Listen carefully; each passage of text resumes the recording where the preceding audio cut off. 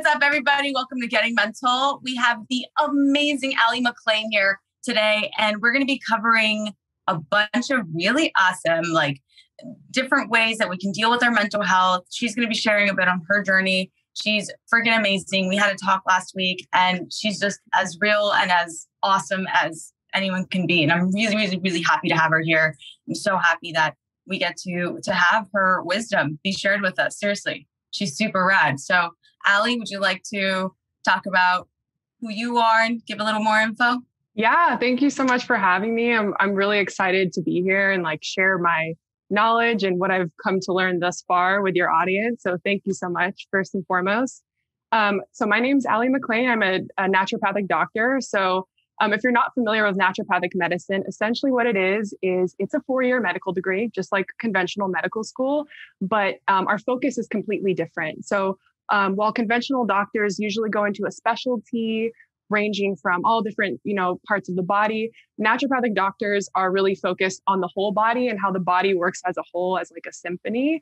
And while different naturopathic doctors kind of hone in on different areas like mental health or women's health, it really always comes back to root cause medicine. So what is the underlying cause behind the symptom? Rather than treating the symptom, treating the cause.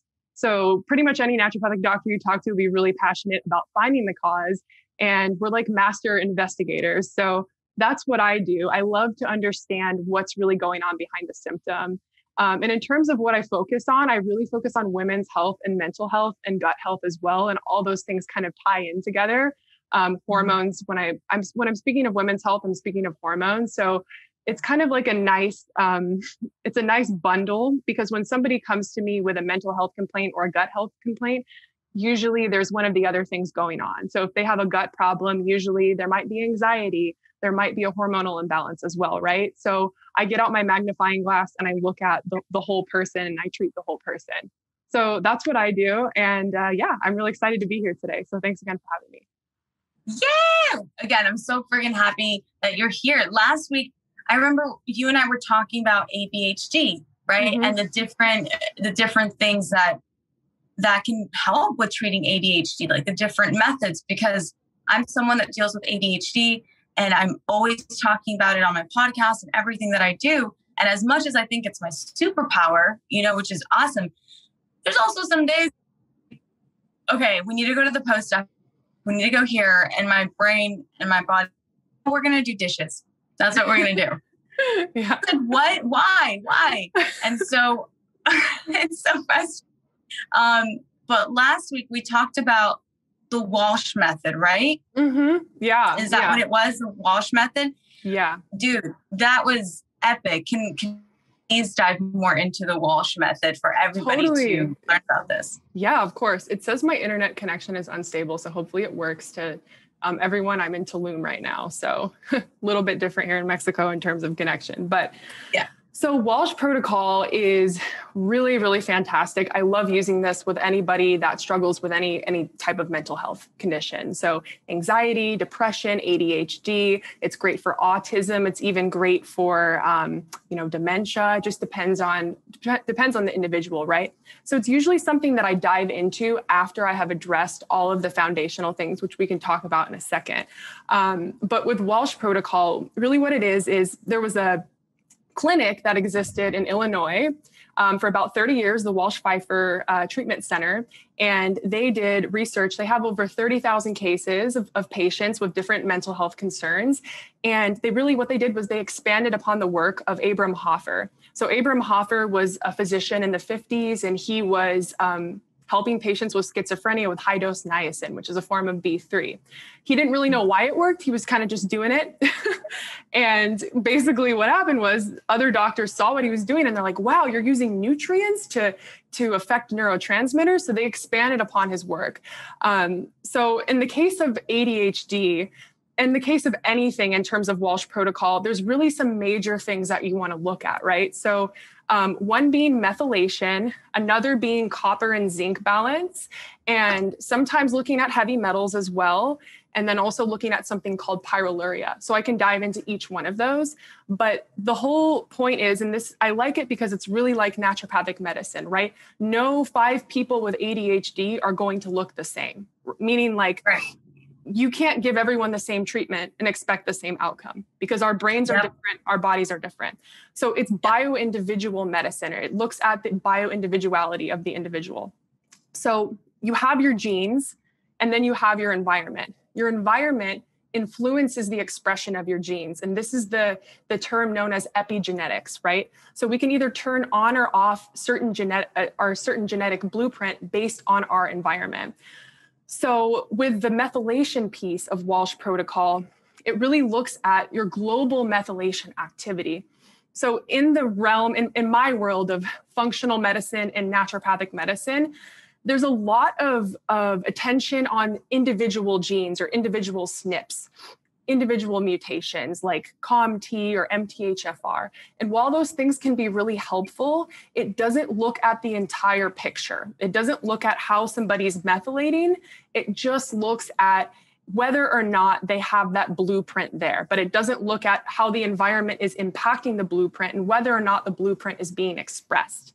So to kind of back up a little bit and explain methylation, it's essentially a molecule, a CH3, 3 hydrogens, 1 carbon. It attaches to proteins, it attaches to genes, different molecules in our body, and it affects the way that we basically produce proteins and the way we transcribe our genes.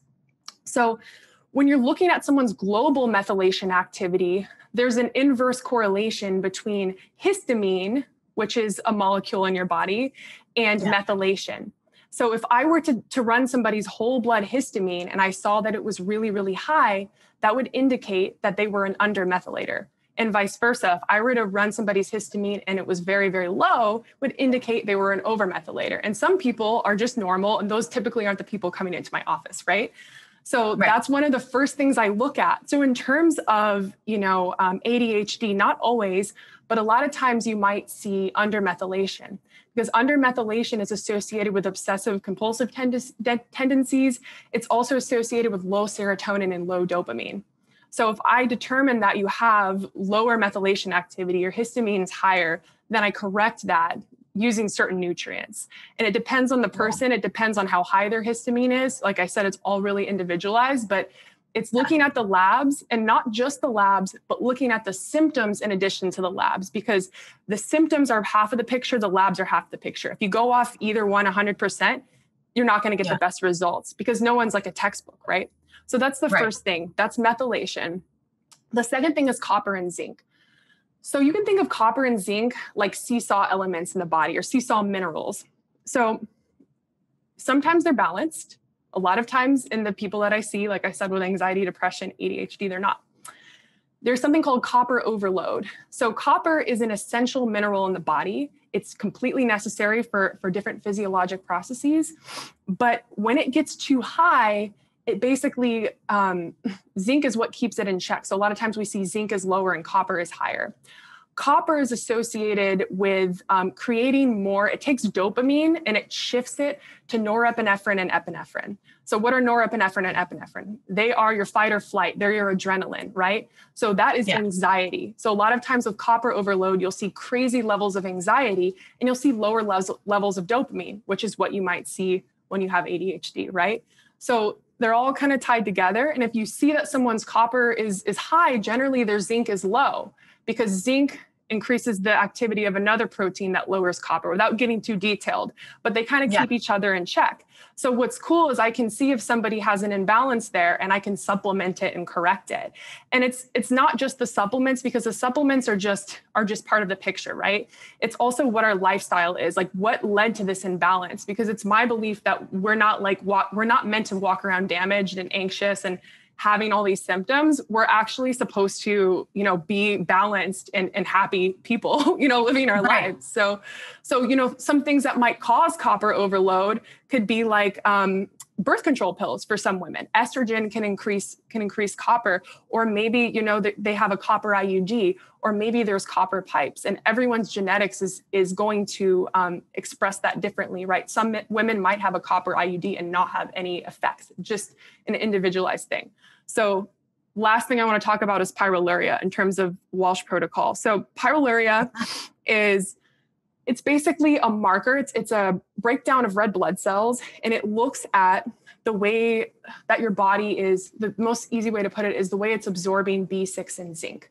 So pyroluria occurs when there's a lot of inflammation in the body. Inflammation is a general term, right? It could be inflammation from your diet. It could be inflammation because you're really stressed and your cortisol is really high. It could be a lot of reasons why there's inflammation. But pyroluria is the mental, emotional manifestation of inflammation in the body. So those pyro levels start to increase when there's inflammation. And what they do is they bind to B6 and zinc.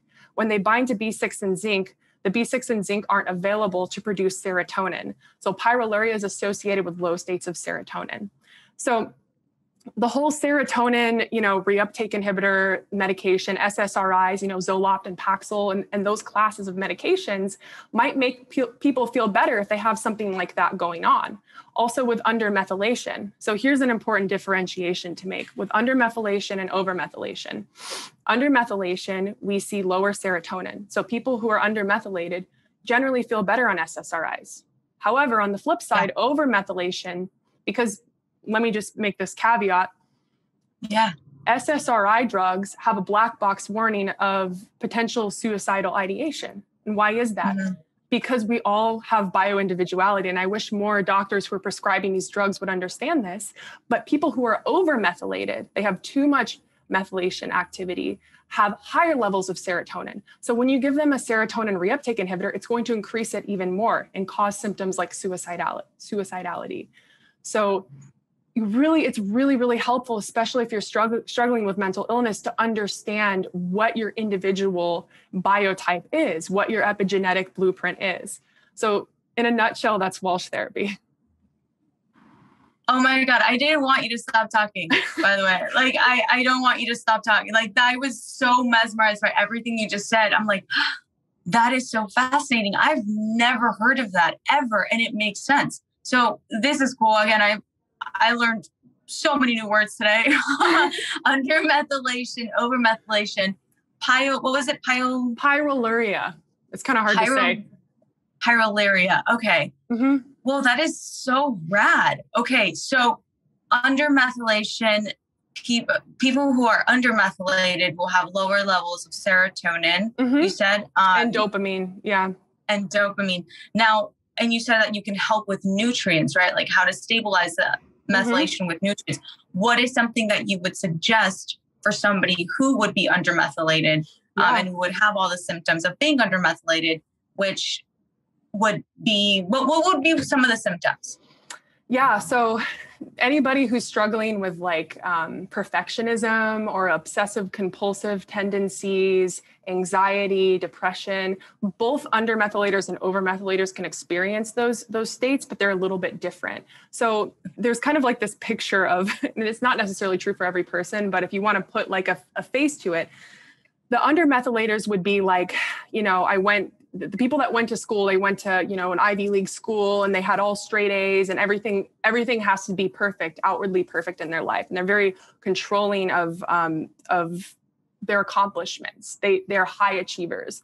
Whereas the overmethylators are kind of the people that march the beat of their own drum. So they're the artists. They're the people, a lot of times they might have like tattoos and piercings. They have a higher pain threshold. So those are like the personality types. Not always the case, but sometimes. And those would be overmethylators or undermethylators? I'm sorry. The overmethylators are like the artist people, and the undermethylators are like the high achievers. The type A, very me, basically. People that went to medical school.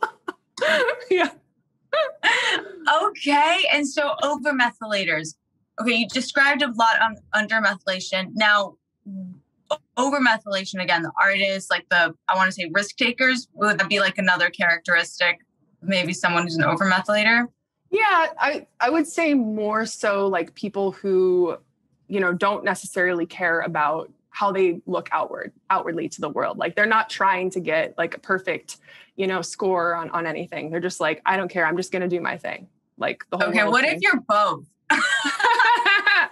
Yeah. See, that's why it doesn't, like that black and white way of looking at it doesn't necessarily like help. It's just a way, like a lot of times I see that people fall into either category, but it's not always the case. Right. So like, I find I find that I march to the beat of my own drum and like, I don't really care. But at the same time, there's like this inner like perfectionist with like high inner tension. So, and I think that one is more powerful than the other one. And when I did my labs, I found out that I was undermethylated. I wasn't severely undermethylated, but I was undermethylated. Interesting. Because I'm in the arts, you know, like I play piano, I sing, I dance, I do comedy. I'm an artist like through and through, but also I run my own company. So I have to have that, you know, very structured. I have to be disciplined. I have to have everything in my planner, like 8 a.m., 10 a.m., you know, things like that. Very, again, just like a list. But that I had to learn how to do that. That doesn't come natural to me. And what comes natural to me is I don't care like what people think about me. I don't care. Like I'm the person who will dance in the aisles of Trader Joe's. You know, like that's who I am. I'm like, oh, this is my jam. Yeah. And then the person next to me, and I'll be like, right, this song is bomb. And they're like, yeah, it is. And I'm just like, all right, have a good day. Like that's that's me. That's who I am. I love that. And Trader Joe's has some good music. Yo, Whole Foods is better. Whole Foods has better freaking music. And, you know, but I can totally relate to the undermethylators as well, where I put so much pressure on myself to do good in school. And I struggled with perfectionism for a long time until I realized, I cannot, like, perfectionism isn't real. You know, I'm just putting like so much pressure on myself and it's not fair. It's not fair to myself. And at the end of the day, it doesn't matter. It doesn't matter as much as I thought it did. Right. Totally. And it allowed me to see much more of my human side that, I'm human, man. We're all human and we are trying our best with what we know. Right. And then, of course, then you have the little outliers of people who know better and then just don't want to do better, right? But we're not talking about that category, you know, but I can totally relate. And so with the overmethylators, what's something... Okay, wait, hold on. So back to the question that I asked with undermethylation. What are some nutrients that you would recommend for people who are undermethylators? Yeah. Okay. First and foremost, have your doctor do a whole blood histamine test, and that you can only get that done through LabCorp. So it has to be whole blood histamine. It can't be another form of histamine. And once you look at those levels and you work with somebody who's literate in Walsh Protocol, then you can determine. Don't try experimenting because you could completely push yourself in the other direction. So just want to give that disclaimer. So with undermethylation, you're looking at the main methylation cycle. So you have like methionine, homocysteine, S-adenosylmethionine. So with people who have like moderately high levels of histamine, generally methionine is the nutrient that you would give along with calcium and magnesium. But methionine is really part of that methylation cycle. Methionine is an amino acid. So it's really good at... you can get it from protein, right? So amino acids make up proteins. So if you have, a diet that's lower in protein and you're an undermethylator, like root cause perspective, probably want to increase your protein. The people who do Walsh Protocol would say, you need to eat more meat. Personally, I am an undermethylator and I'm plant-based and I have a high amount of protein in my diet, but that takes a lot of work and effort. So it just depends on, where you're at and what you feel like your body needs. So increasing your protein level. Now, if you have really high levels of histamine, in addition to the methionine, you might need to take something called SAMe, which is S-adenosylmethionine. So it's another form of methionine.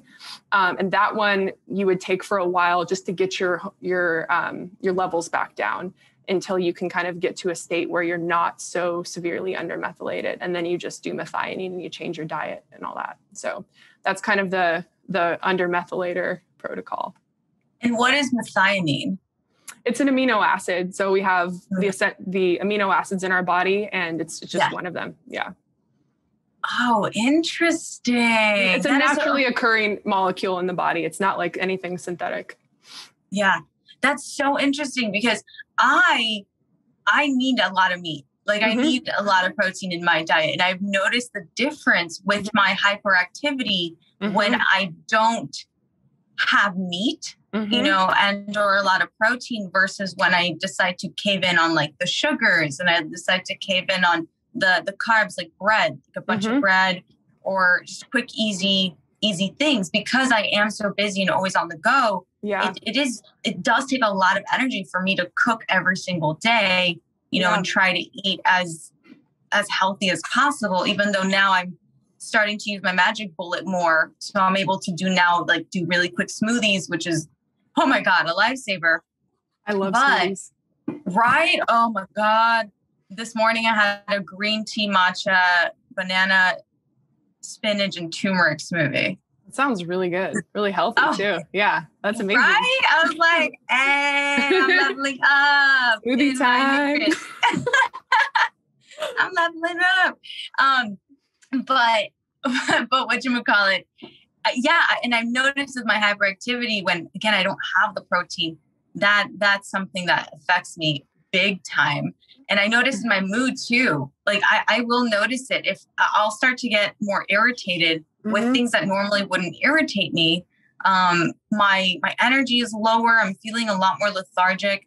And this is, when I don't eat meat, this is, you know, and you know what I would also say that's related to, just an aside from Walsh Protocol, is blood sugar, right? Like at the very basic level of, you know, why do you have anxiety, or why is your, you know, mood all over the place? Why do you have brain fog? Is like, how balanced is your blood sugar, right?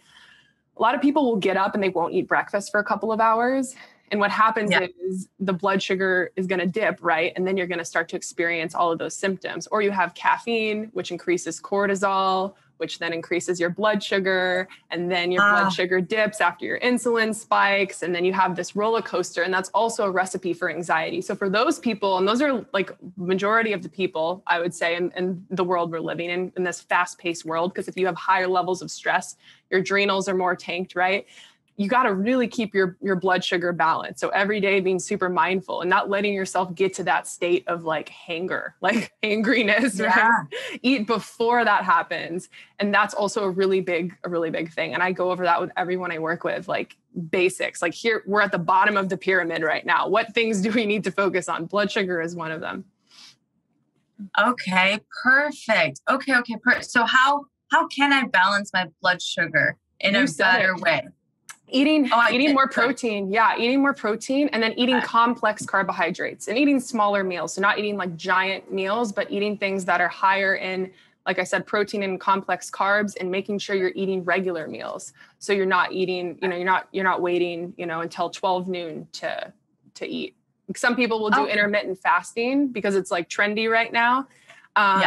But wouldn't recommend it to everyone, right? Because some people are going to have those symptoms of blood sugar imbalance if they do intermittent fasting, or doing it on the tail end of your day, right? So stopping dinner at like 5 or 6 and not eating until breakfast might be a better way of doing it for those people. Because really, like the biggest impact of blood sugar imbalance occurs during the first meal of the day. So breakfast and lunch should really be like the heavier meals, and dinner should be the lighter meal.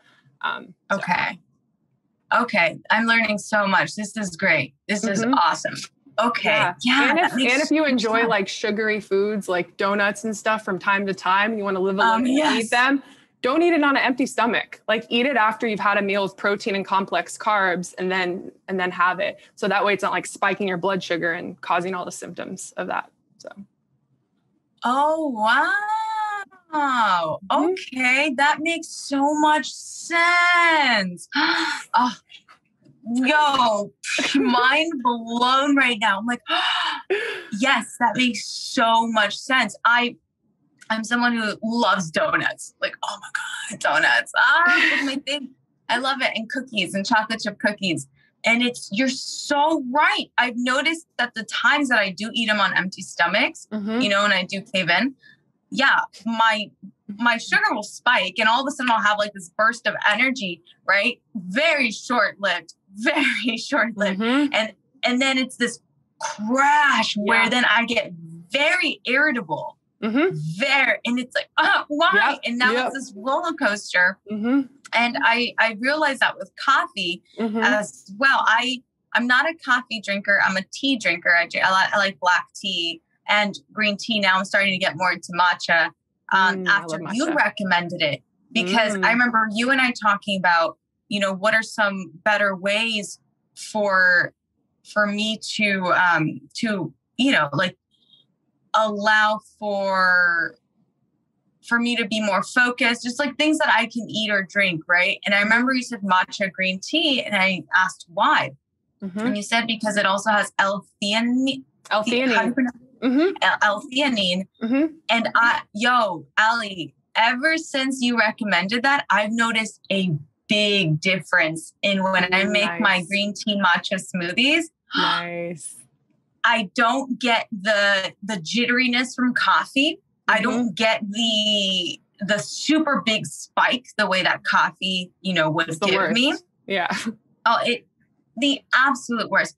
And I don't, and there's like no hard crash the way coffee would give me the crash. Like I notice when it's starting to wear off and I would need another cup of green tea, but it's not the panic that coffee would give me. Right. And that's me. And I know some people that need coffee, and coffee's great for them. And like they love it and they thrive off of it. Nothing happens to them. That's amazing. I'm so good jelly. For you guys. Right? I'm like, damn, how is it like to be better than all of us? So like, that's awesome. For me and my body and my chemistry, coffee is not good for me. And so I'm not kidding. Thank you, Allie, because recommending that green tea matcha, you know, switch was great. And like I said, I'm not a big coffee drinker, but I started to drink coffee again because I needed more more focus levels of concentration. And then that coffee messed me up for a whole week. I actually gained weight off of the coffee. Yeah. How is that possible? Oh, it messes with your adrenals. So if your cortisol is high, then you're going to hold on to fat more easily. Your energy is going to be converted into fat, because basically your body's in like, oh, I need to, you know, run from a bear mode, and I need to store energy because I don't know when I'll have food, versus relaxed, calm, you know, I can eat and my food will get converted into energy right now versus getting stored in fat cells. So yeah, that's what cortisol does. If cortisol levels are cranked, and if you're drinking coffee every day and your blood sugar's imbalanced, then chances are your cortisol is high. Yeah. Oh man. And so what are some ways that you'd recommend that we can lower our cortisol levels? Totally. Well, lots of herbs will do that, right? So probably the most popular one is ashwagandha. There's two stages of that though, right? Like naturopaths and functional medicine doctors, you know, talk with people about this all the time, but, you know, sometimes you can have really high levels of cortisol in the first phase of, you know, they call it adrenal fatigue, but the technical term is HPA axis dysfunction, which stands for hypothalamus pituitary adrenal. So it's this brain adrenal axis and the communication that's occurring. So sometimes those cortisol levels will be really high, but sometimes they'll also be really low. And that usually occurs in the stage after those cortisol levels being high, which is referred to as burnout, where you just get out of bed, hardly can get out of bed, you feel sluggish and all of that. So in that case, I wouldn't recommend ashwagandha because that would, lower cortisol. I would recommend something like, Eleutherococcus, like Siberian ginseng. What are some other ones? Any herb that is an adaptogen really would be helpful. But ashwagandha would be the best for lowering it. And increasing it, I would say ginseng. That's really like the main one that comes to mind. And then if your adrenals are really yanked, one of the best things to do is also support your nervous system as well. So not just, taking the herbs to lower cortisol, but also supporting, and nourishing your nervous system. So nervine herbs are what do that. So adaptogens help you adapt with cortisol. Nervine herbs will help bring you into a parasympathetic state. So we have the two states of the autonomic or automatic nervous system: sympathetic, parasympathetic. Sympathetic, running from a bear; parasympathetic, rest and digest. I'm relaxed, right? So to shift you into that parasympathetic state, things like lavender, avena, sativa, or milky oat. Skullcap is a really good one. Catnip actually is an herb. Really? Yeah, it's not just for cats. So those are. Yeah, that's so fascinating. So, okay, let's try and figure me out right now. We need to do some labs, girl. What's up? We need to do some labs. Oh, I know. I really want to do that. Like, for sure. Let's do it. Yeah, let's freaking do it. Because let's see. I felt for a while that I was approaching burnout, and my burnout symptoms before it turns into like real burnout, I've noticed that it's when I start to be apathetic towards the things that I have to do. And I start to kind of dread the things that bring me a lot of joy. And I'm like, oh man. And it's like, it's weird because like, I'm excited to do them, you know, and I'm like, oh, yay. And then I'm like, I'm like, oh, yeah, you know, and then it's like, never mind. Like, I don't know. And so that's when I know burnout is also approaching.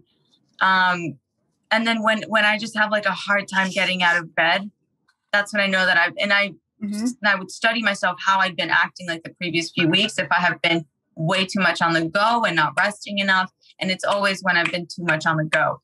Yeah. So with that, you would recommend not ashwagandha, you said. So no, that would be, if you're burnt out, it would be more like, ginseng, sometimes licorice. If you don't have high blood pressure, licorice can be really good at kind of increasing some of the cortisol levels as well. And then also just nourishing your body, right? Like taking a break, taking rest, because we live in this like demanding world it doesn't match what our physiology needs, right? Like humans have been so far removed from our natural state. And this is kind of where circadian rhythm comes into play. I'm like really big on circadian rhythm and light, because light is literally information to our brain. Our retinas in the backs of our eyes are brain tissue that is outside of our skull, and it communicates with light. There are light receptors there. So if we have, an excess of light at night, an excess of blue light, or a deficiency of light in the morning, then our circadian rhythm is off. And the two main hormones that are controlling our circadian rhythm are cortisol and melatonin, right? So melatonin obviously should be helping you fall to sleep, and the level should be higher at night. Cortisol should be higher in the morning to get you up and get you going. So a lot of times the way to test for that, the gold standard is a 4-point salivary cortisol test. You basically spit into a tube at different intervals of time throughout the day, and it measures your free cortisol levels. And if you see that those are kind of funky and off, then that's a sign that probably, some adrenal fatigue going on, or some burnout, or having a circadian rhythm, dysfunction. So it's really important to kind of get back to nature as much as possible. Meaning, like, if you think about our ancestors, they weren't like drinking coffee and like running and gunning all day. So if you find that you're in that state, take the time for yourself, do the self-care, all the stuff that is so important, but also, looking outside and mimicking the patterns of light outside, right? So as the sun rises in the morning, when you get up, you want to, within 20 minutes of waking up, get sun on your skin and in your eyes, because that's going to actually later on in the day impact melatonin secretion. So it's not just what it does for you in the moment. It'll increase your cortisol awakening response and help you feel more awake, but it will also help melatonin secretion later at night. And then at night, you really want to make sure that, once the sun goes down, you don't have TV on, a bunch of lights bright, above you, or you're in your bathroom and you have this like makeup mirror on and it's like all this blue light. Either like turn all those off and light candles, or, go on Amazon and spend $30 and get some blue light blocking glasses as you walk around and, have all the lights on. So you're not getting, because what blue light does is it inhibits melatonin production. And if melatonin production is inhibited, then cortisol goes unchecked. And that's another way cortisol can be all dysregulated. And melatonin is not only important for initiating sleep, but it's also really potent anti-inflammatory hormone. Like high doses of melatonin are used in some integrative, I don't want to like say this out of controversy, but COVID treatment protocols. Melatonin is antiviral and anti-inflammatory. And so those are some things to keep in mind, right? If your melatonin is not regular, you're missing all those benefits of melatonin. And when you're not sleeping, this brings me to like another pillar of health, right? We have blood sugar, now we have sleep and, circadian rhythm. you're not sleeping, it's not only the quantity of sleep that you're getting, but it's also the quality of sleep, right? So are you getting enough time in those different phases of sleep? And if you're a nerd like me, you have something like an Oura ring that tracks that. And it tells you like, hey, I've spent this amount of time in deep sleep, this amount of time in REM sleep. But deep sleep is where your lymphatic system drains. So it's the lymphatic system of your brain, and it's getting all the toxins, out of your brain and into the rest of your body to be excreted. And if you're not getting a certain amount of sleep and certain phases of sleep long enough, then you're not getting that benefit as well. And you have a buildup of toxins in your brain. So the basics are like the most important. And I find that like 90% of people I see don't have the basics dialed in. And just alone getting the basics dialed in before even doing all the fancy labs is like, I mean, the labs are important, don't get me wrong, but like always got to come back to the basics, especially like if we're talking about giving somebody a supplement or giving somebody a med or whatever it is, or, right. That isn't going to be as effective if they're not doing the basics. Yeah. It's going to be like an ultra Band-Aid. Because the medicine is in your life. The medicine is in changing the way you're living, right?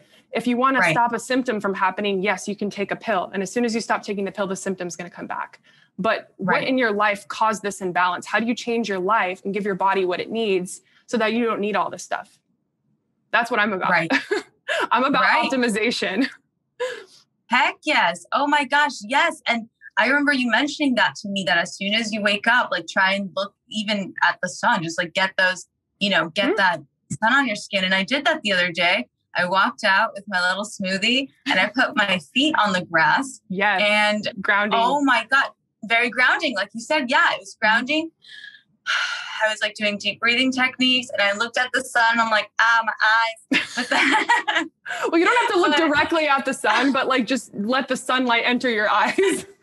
Want to make that. Yeah. Don't do that. Don't do that at home. I'm like blinding myself. I'm like, I'm doing this for you, Allie. Allie, I'm doing this for you. Oh my God. I'm kidding. Please don't. I'm kidding. No. But it really helped, like being out, and every single day I need to get my sun on my skin every single day for at least 20 minutes. Like you said, I like to lay out in my backyard. I like to soak it in because that is vitamin D that I'm getting from the sun. Yes. That is serotonin. Yes. That my serotonin levels are going up, which are going to help me want to get things done too. Breathing techniques, meditation is huge for me. Surrounding myself with good people. That's also huge. Because you mentioned, like you mentioned, there is no such thing as a magic pill, right? Sure. Pills definitely have helped. I'm all for whatever works for your body, Yeah. I'm not anti-medicine whatsoever because medicine has saved my life. Totally. Okay. Absolutely. Oh my gosh. But I'm also not pro just medicine and just have like a pill be your whole thing and rely on that so heavily. Whereas like if you were to go off of it, then there's no other healthy coping skills in your life, Yeah. So it's a balance. Yeah. And so anyways, that being said, I have numerous positive coping skills that help me. And one of them is, surrounding myself with good people, surrounding myself with people who aren't toxic, people who are also uplifting, who don't drain my energy. And I think it's really important to realize who drains your energy and who doesn't. Because recently, my next episode on Getting Mental is going to be about narcissism, because that was one of the things that I studied in psychology. That was actually my field of expertise when I was studying psychology. And recently I went up to Mount Shasta because I had to get away. I had to, like you were mentioning, ground myself with nature and then come back to this busy, Hollywood lifestyle. And, when I was out there, my friends and I were talking about narcissism, and we were all laughing about how now I'm able to pinpoint when I'm around someone who is toxic, and my body will literally go like it'll like like I will literally knock out. And my friends and I were joking out there like, oh, if we think we're around a narcissist, we just gotta bring Brenda. If the bitch passes out, we're around a narcissist. That's crazy. That is, But I mean, it's true. Your body is so intelligent. Your body knows. Have you heard of the book, The Body Keeps the Score? Yeah, I've heard of it, but I haven't read it. Yeah. So that's like a whole nother aspect of mental health. That's also stuff that I dive into. And it's all about the nervous system and how trauma impacts our nervous system and how it's stored in our body. So if you've had like previous negative interactions with narcissists, you're going to recognize, like once your nervous system senses and recognizes that you're in danger and there's imminent threat, you might enter like a frozen state. And then that's exactly what you described. And that's your body actually like going into protection, going into survival mode. Yep. And it's so interesting. I really want to read that book because great book. Yeah. And I mean, now we're talking about narcissism, but like, this is epic because it has a lot to do with just our body, listening to our body too, right? Like we were talking about, your body keeps the score. I've noticed that when I'm around, someone with super high narcissistic traits, someone who's not good to be around, very toxic, not only will I like pass out because they like steal my energy if they're in my physical presence, but I will then, they will literally zap my positivity away. You know, if I'm having some sort of interaction with them via phone or whatever, they will zap my energy. I've experienced similar things. I totally understand where you're coming from. Right. And all of a sudden I'm not the happy-go-lucky jolly Brenda. Like all of a sudden I'm just this stressed out, like very stressed out, kind of zombie-like a person. Because now I'm like, how do I deal with this? Like, how do I deal with this in an emotionally intelligent way? Because don't ever try to get down to a narcissist level. That's what they want. Yeah. Okay. They want you to fight back with them. So how do we deal with this? Right.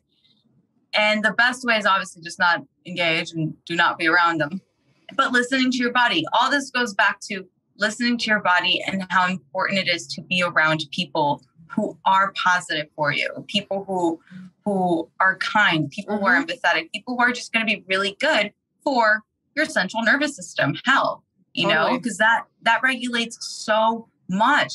And when I do the self-compassion hug, which I love to do, when I do breathing techniques and all that stuff, I always talk about how it activates your parasympathetic nervous system, which in turn lets your brain know, hey, we are calm, we are safe, we are, you know, we're okay, we're soothing ourselves, right? But when you're around people who aren't good for you, your body will sense that and your central nervous system will be activated.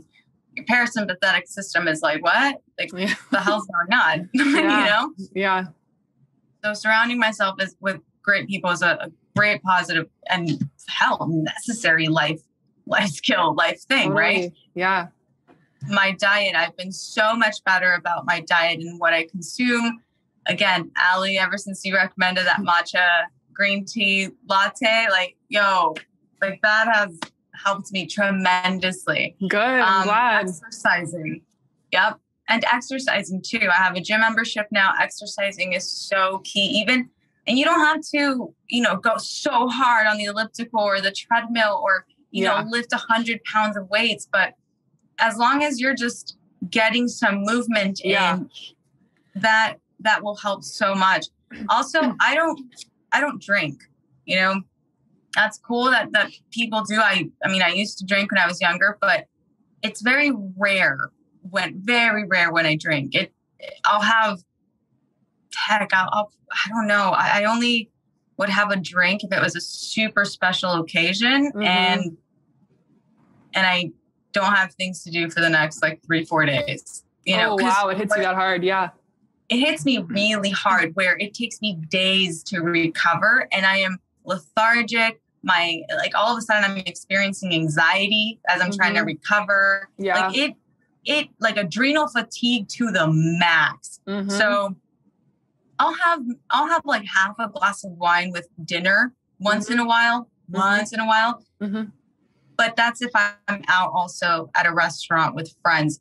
I don't drink with myself in my apartment. I don't drink.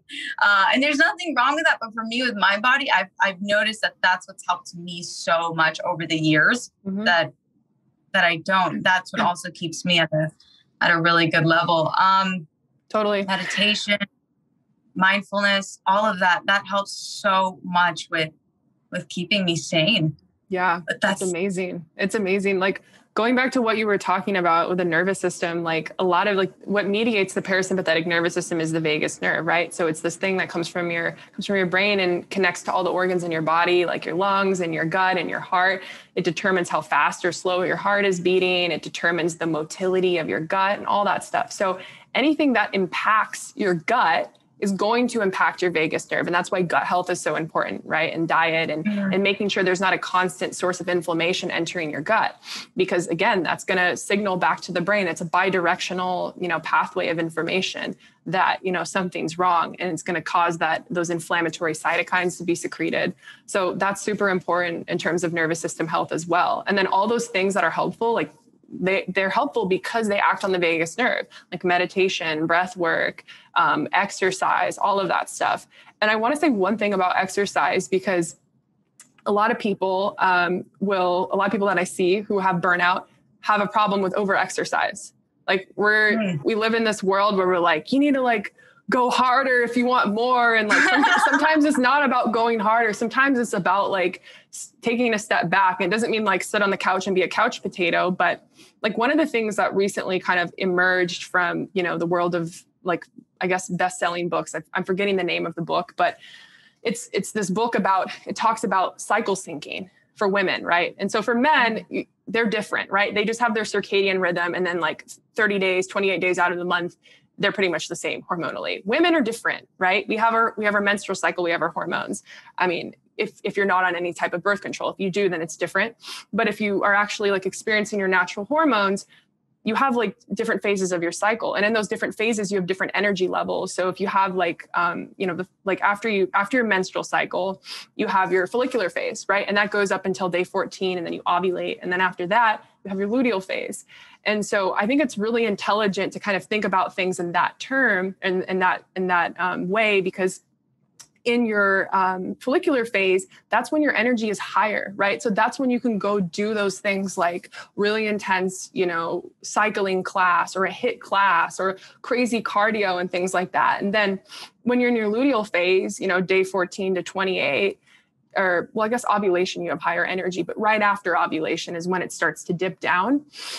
You want to be more mindful of the amount of energy that you're exerting. So there's ways to like hack your entire life. The more you understand about your body and its natural rhythms, the more you know what to do versus just being like, well, I think I'm doing the right thing, right? I'm working out every day and I'm not feeling good. Like, what's wrong? There's something wrong with me. There's nothing wrong with you. You just don't understand that rhythm of your body. And once you do, like so many women I've told, like, just like stop all the HIIT classes for a month and then start doing it in sync with your cycle. And then they notice like so much change. They're like, I'm doing HIIT every day and I'm not losing weight. And I'm like, that's because your cortisol is really high and your body's really stressed and it's going into survival mode. Like, do it when your hormones are allowing. And that's the wisdom of understanding your body, right? The body is the most intelligent thing. The body does not want to hurt you. The body doesn't want to screw you up. Like, people feed their bodies the most crappy food, like Capri Suns and Cheez-Its, and their body does nothing but care for them. It takes that and gets whatever, inch of nutrition it can get out of it and produces the molecules and everything to keep you alive. Like, your body loves you. And once you stop fighting it and you understand it, it's like, it's a different game, right? Yep. So I'm gonna get off my soapbox now. No, this is epic. It's so true. Oh my God. As you were saying that, I'm literally just like, I was literally, my body like loves me. It brings you back to a state of self-compassion, because that's what it's all about. Like, we are always like, what's wrong? Trying to figure out what's wrong. And it's not what's wrong. It's just like, what does my body need? How can I show up for my body the way my body shows up for me? Yeah. Yeah. And it's like, I'm like hugging myself right now. I'm like, oh my God, this feels so good. I love teaching the self-compassion hug, because it's true. Our bodies are here. And I always, anytime that I feel like being hard on myself, or that I catch myself, being hard on myself, I always go back to envisioning the little Brenda, like my inner child just going, hey, like, why are you doing that? And I'm like, oh, I'm so sorry. I'm so sorry. You can't be mad at little here. Brenda, little cute Brenda, looking up at you with big eyes. Like, what did I do? And it's like, nothing, honey, nothing. Yeah. You're totally fine. It's okay. It's okay. I love you, and it's so, this just feels really good. And that's our true nature. Like that's humans. That's humanity. That's really what the state we're meant to be in. Cause we're in that state, like our, I'm going to get a little wooey here, but our aura is like expanded, and our heart, we have a magnetic field of our heart that like extends way outside of our body. And when we're in that state, that's affecting everyone around us. And that's like our connection to source, whatever source you believe in. Like that's the state that we're all meant to be walking around in every day. And that's what I want to get people to realize. Like, yes, we do these nutrients and we do this gut health, but like at the end of the day, that's really your true nature. And that's your power, tapping into that heart source. I'll share something about myself. I recently started, to do my own inner work. Well, I didn't recently start. I've been doing it for a while, but we started EMDR just to kind of dabble in it and see, because I'm always recommending it to people. And I'm like, you know what? I don't like doing things that I haven't done. I don't like recommending things that I haven't done. And I love it. Like, and when it, in EMDR, essentially what it is you're doing this bilateral stimulation, stimulating both parts of your brain, and you're reprocessing certain traumatic events of the past and trying to like basically rewrite the story, like rewire your brain. Right. And if you get to a point where you get stuck and you feel, helpless, or, just that inner child is like, I don't know what to do, you can call in different resources. And so the resource, I have like all these different resources. One of them is like Totoro. I don't know if you know the movie Totoro, like the children's Japanese animation movie. I'm obsessed. No. I have the pen right here. It's little, like forest creature. It's from my childhood. It just makes me really happy. And I'm like, Totoro just flies in and saves me. So that's one of the big ones, right? Because he like represents this big, fluffy, furry creature that's just nothing but love and compassion. But the other one that I always come back to is like my heart and the energy of my heart and the magnetic field, because, everything in the universe is in a torus structure. So it's kind of like this thing that comes in and it comes out, and then it comes back in on itself. And I just close my eyes and I picture that happening inside of me. And visualization is one of the most powerful things we have available to us, right? Hypnosis, visualization. And whenever I do that, little Allie, wherever she's stuck, I just pick her up and I pull her right out of that situation. And she's just like, oh, like that energy is the healing energy. So I love that. I've been wanting to do EMDR, and I've been wanting to find someone that's good around here where I live, but I haven't found one yet. But yeah, EMDR, that's incredible. From what I've learned about EMDR is when you're in these sessions that somebody will come and tap on your body as you're recollecting some memories. Is that true? That it can be that, or it can be you doing it to yourself. So I'm doing it virtually. So I'm doing bilateral stimulation like this. You can tap the sides of your knees. You can have your eyes move in different directions. You can listen to sounds from one headphone to the next headphone. It's anything that stimulates your body bilaterally, and it helps your brain reprocess an event and basically rewrite it takes the emotional heaviness associated with the event and makes it not as intense. Really? Okay. So that's why it's so good for trauma, because people, struggled with trauma, have like this really intense emotional feeling whenever something triggers that in them. Like, even if it's not that event, they're reliving that event, whatever, facial gestures or whatever it is that your nervous system recognizes and it picks up as a threat will then cause that state in the body. So it helps for that person to kind of rewrite that story, so they don't have that intense level of emotion. Okay. That's so interesting. And how do you like it? I love it. I've only done 2 sessions so far, but I'm just all about anything like inner work oriented. And I've experienced a lot of different things, in terms of inner work. Like another big one, and this is starting to come out on the, I guess, in medicine and just the general world of people, talking about mental health, is psychedelics. So something that I find, useful in terms, or the reason I think psychedelics are helpful is because they don't they are involved in like neuroplasticity and rewiring our brain, but that's not all they do. They also, like, when you're in that state, you get a lot of downloads, you get a lot of information, right? And it's like, here is the thing, like you're no longer in this triggered state where this part of you that's angry or whatever is controlling you. You're completely out of that, and you're connected with the higher self. The higher self just means that there's not a certain part of you that's taking over. And from that state, you can fly over and have a bird's eye view of the situation, right? And it comes at it from a place of compassion, right? You're not like mad at yourself or angry at yourself. You're just like, oh, wow, like I'm doing this because this happened, and like I have an opportunity to change it. But it really just takes you out of your day-to-day and the mundane, and it helps you see the bigger picture. And I think that's really useful as well, right? Obviously doing it with somebody who's trained and can help you with integration as well. But there's so many different tools available, right? Like, nothing against medication, like there's a place and a time for it, but there are so many other things that we can do. It's just a matter of how much inner work are we ready to do, and how much are we right. up for ourselves. So it's true. And I love inner work stuff too, man. I'm like all about it. Super about it, man. Ever since hell, I've been doing the inner work since I was a teenager. You know, I've been in therapy since I was a teen, and it's the most rewarding thing. It's not easy. You're literally facing, you know, your blocks. You're facing the things that have stopped you. You're facing all the things that you've been through, and you're transcending them.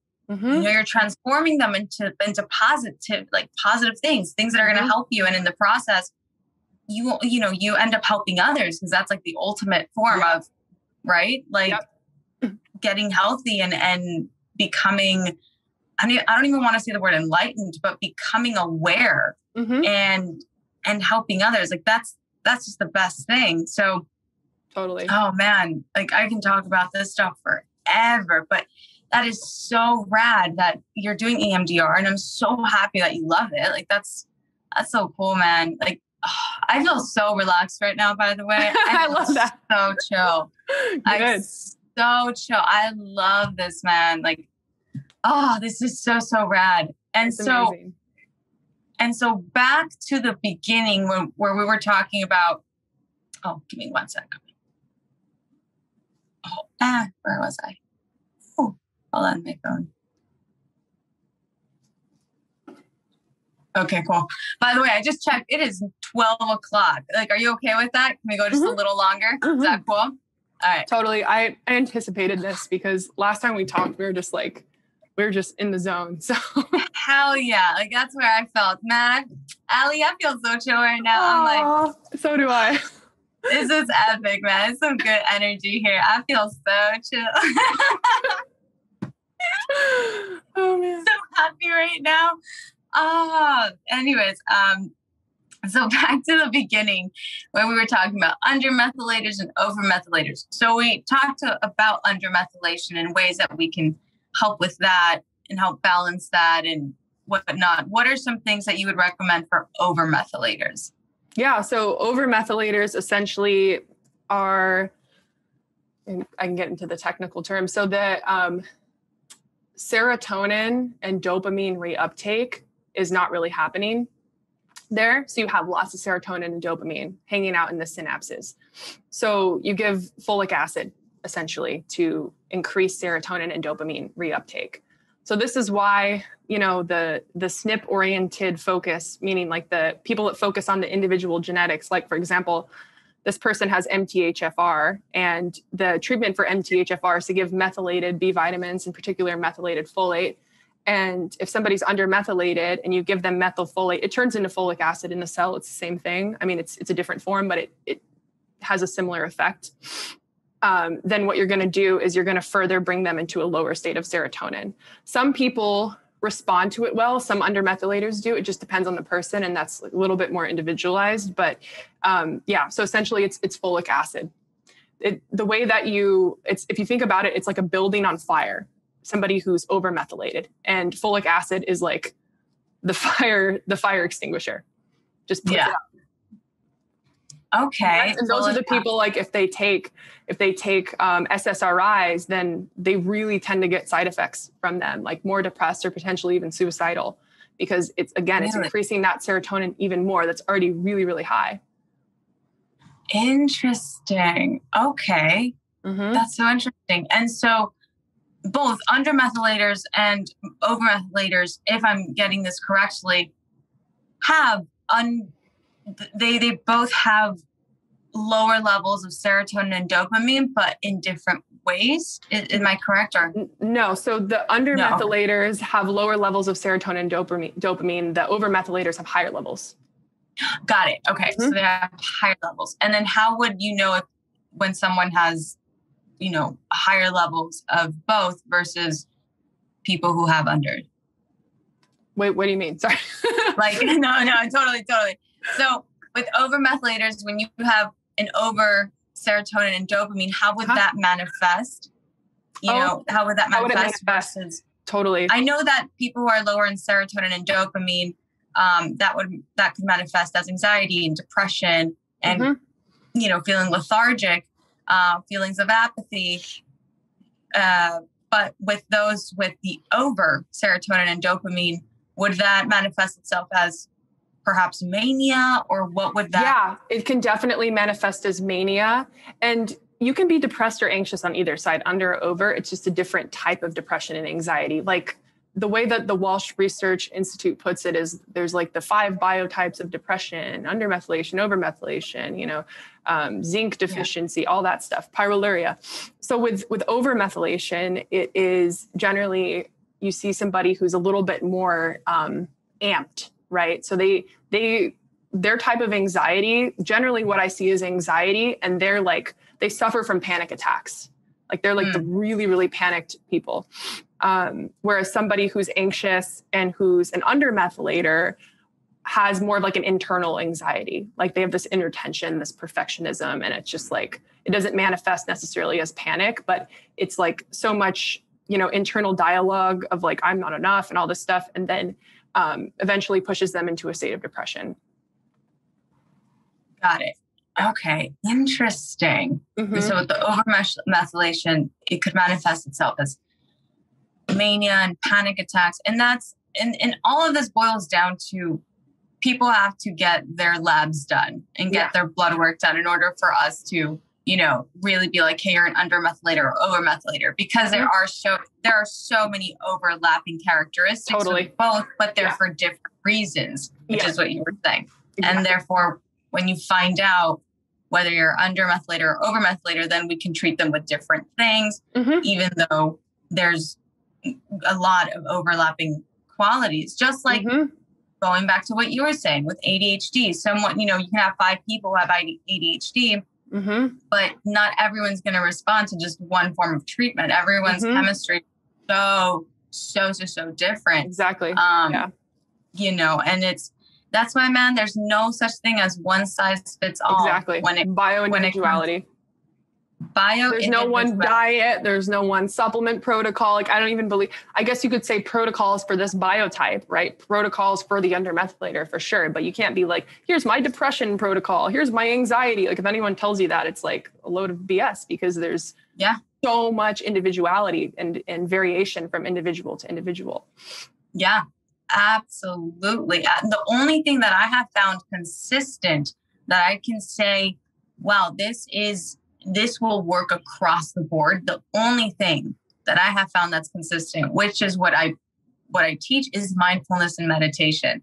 That's the only thing I have found that everyone will benefit, and it will positively impact people. And it's not woo-woo, it's not. No, it's well researched in the literature, mindfulness. It's got lots and lots of research. So a lot of research, and it's neuroscience. It's literally, changing your brain to adopt positive new coping skills and behaviors, through our brain's neuroplasticity, which is the brain's ability to literally change and form new neural pathways, new connections in order for this to happen.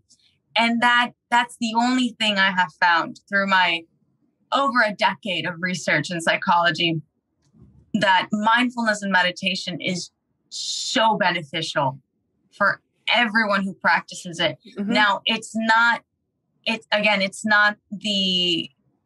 I wouldn't say it's like, there aren't other positive skills and coping skills that you need to learn as well. Like I said, exercise and diet and surrounding yourself with good people, practicing self-compassion, which is mindfulness and meditation really like also, but there's also all these other components that help. And it's so fascinating that, there is no one size fits all. So this is why I encourage everyone to learn more about themselves, get curious about yourself, get curious about what triggers you, why it triggers you, get curious about why you feel lethargic on, these days, and what makes you feel really happy, and, how you respond to situations, what gives you anxiety, what doesn't give you anxiety, when do you feel like depression coming in? Do you even know how your body reacts when you're depressed? So, because, oftentimes we think that depression is just someone who is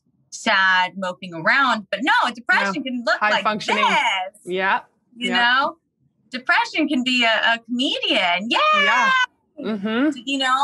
It's not necessarily always someone who hates life, and someone who has anxiety, doesn't always have panic attacks at all. Like someone who can have anxiety can also have a really big smile on their face and be team leader, Yep. So just get curious. If there's one thing that I can say from this episode that I want everyone to take away from is please get curious about you. Get curious about yourself. That is from a place of self-compassion and love, not from a place of what's wrong with me. What are some more things I can label myself with? Just what is it that I need? How am I neglecting myself? How can I come home to myself? How can I treat myself the way I want to be treated, the way my body wants, the way my brain wants, all of that.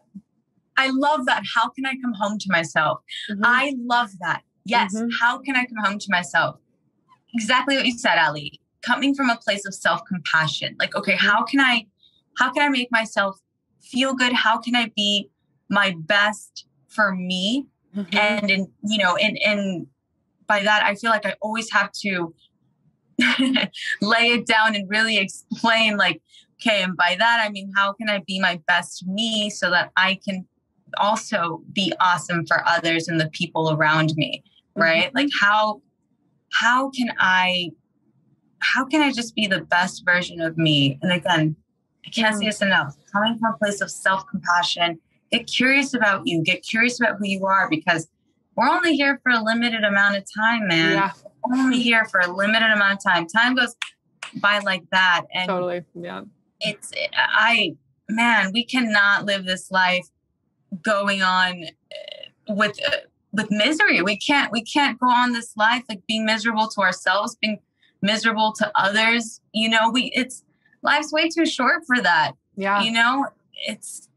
And you know what? With knowledge comes power, man. Now that you have knowledge, now it's your responsibility. And I always say that, look, for the people who aren't aware of this, for the people who don't know about this, then there's only so much they can do. Yeah. Because they're not aware of how to help themselves and how to become the best version of themselves. But for those who do, and for those who are becoming aware and who are taught these things, or, they stumble upon this information, now that they have this information, they have the choice whether they want to better themselves or they want to continue. Now they don't have an excuse. Now the choice is yours. And the choice, that's how powerful we are. And I want everyone to remember that.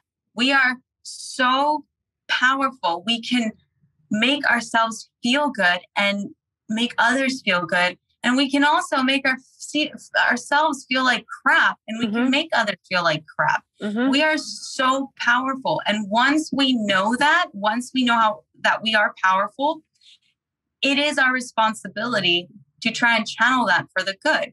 It is our responsibility. And now there's no excuse.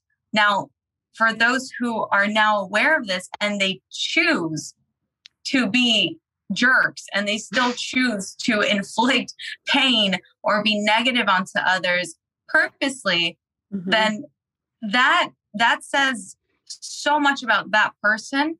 And that's their thing, right? That's their thing. And you don't interact with those kinds of people, like, you know, or you get very emotionally intelligent and you do not let them get to you. And you just go, okay, goodbye. Like not worth my time. Yeah. And that's their journey. That's their thing. And you go, no, goodbye. You know, and they have some stuff to work through, obviously. Totally. But you can't control that. The only thing you can ever control in this life is yourself and how you respond to situations, right?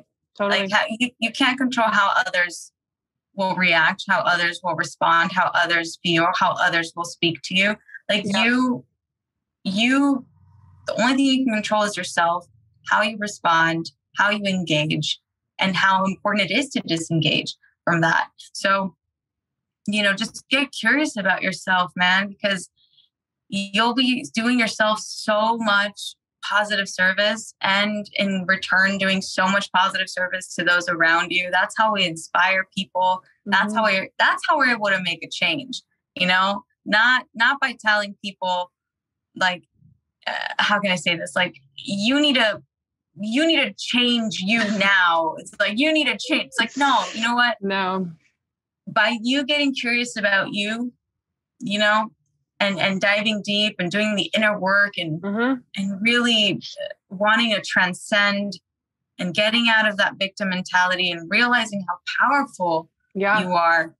That is how we're going to create positive change. That's how we're going to, again, inspire others to do the same because they're now seeing how it's positively affecting you. Totally. And then, you know, And if I might add one thing, of course, our world is a holographic projection, right? So like my world and Brenda's world are completely different. My world and like negative guy down the street world is completely different. He might, you know, find evidence because he's telling himself a story. He might find evidence for every possible negative thing in the world to create that narrative that I'm a victim, the world's against me, everyone's screwed, versus somebody else who finds all the evidence otherwise, finds all the evidence that, you know, I am in control, I am in my power, I am sovereign, I am love, like all these positive things. So it's really like, yes, we change the world, but really the world is our world to change, right?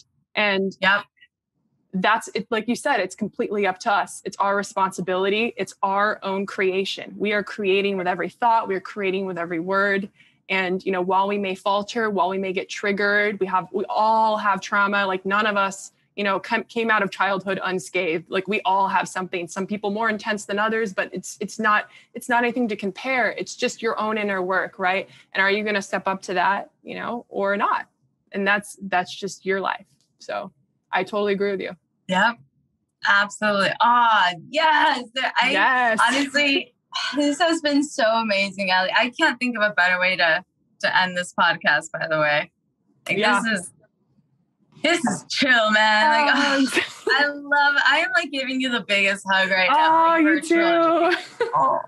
You're incredible, Allie. I want people to know where they can find you, how they can reach out to you for your services, how, you know, they can clap. Oh my God. Like, please get away. You totally. Yeah. So right now, the best way to find me is actually on Instagram. So it's Dr. Allie McLane. So DrAlliemclane. And that's my handle. I have a little bio link. So you can, if you want, you know, if you're interested in working with me, you can book a discovery call. I have a little link for that. And that's just kind of where I talk to you and get to know you and see if we're a good fit. Otherwise, I'm going to be launching a program called Resonance. It's a 4-step approach to conquering anxiety that will be coming next month. And if you follow me on that platform, you'll be able to get more information about that as well. I also have an anxiety-oriented Facebook group as well, where I go live every week and I share some tips with everyone. So all of that information is there if you just find me on Instagram. So. Yes, perfect. Yay! And I'll make sure. Yay. Oh, geez, yay! And I'll make sure to put your handle in the video when it comes out, and everything. I will make sure to broadcast that and continue to support. Dude, you're epic, Allie. I'm so happy so happy that so we are you, connected. Brenda. Thank you so much for having me. You're awesome. Yeah. I love your energy. You're so like from the heart. So like, it's my honor to be on your podcast. So thank you again so much. Oh my God. No, the honor's mine. I mean it. You're epic, man. Thank you. I'm okay. Then I'm just gonna, I'm gonna make like this and go, I'm going to stop recording and then we can chat for a few more minutes after I stop recording. And then, sure. Okay. So we're back. So thank you, Allie. Again, you're epic. Thank you everybody for listening. I appreciate you guys all. I love you all so much. And let me know what you guys think of this episode. I look forward to connecting with all of you and have an awesome day. Talk to you guys later. Bye.